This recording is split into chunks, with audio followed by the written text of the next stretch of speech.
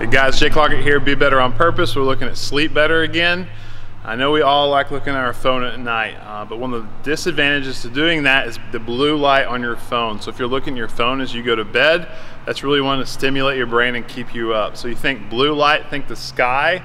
During the day, the sun, that produces blue light. So when we wake up, it helps our brain like, all right, it's time to go, let's wake up. But when it gets dark, you're not seeing blue light as much, or you shouldn't be, because your brain wants to tone down regulate, ready to get to bed. But we have blue light everywhere, in our lights, in our TV, computer screens, phone screens. So I want to show you something that can help mitigate the blue light a little bit. If you go Android, so here the blue light filter, so you can see I can turn it on to 75%. So when I turn that on, it's now blocking 75% of the blue light. So if you're in a dark room, you're going to still be able to see this screen. And then I can turn it off.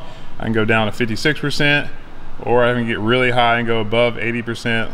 Get around 90 and turn it on, and as you can see, it gets super dark, a lot friendlier on the eyes. One other tip I can show you is you go to settings, and then from there you're going to go to display.